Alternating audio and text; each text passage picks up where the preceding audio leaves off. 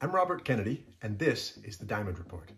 Today, we are going to talk about flaws or flawless.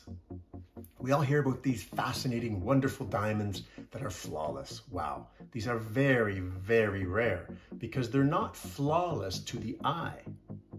They're flawless under 10 times magnification. So while many diamonds appear flawless, if we just look at them with the naked eye, if we are to take that loop, that 10 times magnification, we would see more of that diamond. It enlarges it, so we're going to see any imperfections. A flawless diamond has no imperfections under 10 times magnification.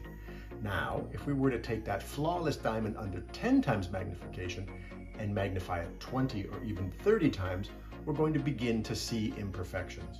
The beauty of that is the diamond is a natural substance. So these little imperfections become fingerprints. They are all unique.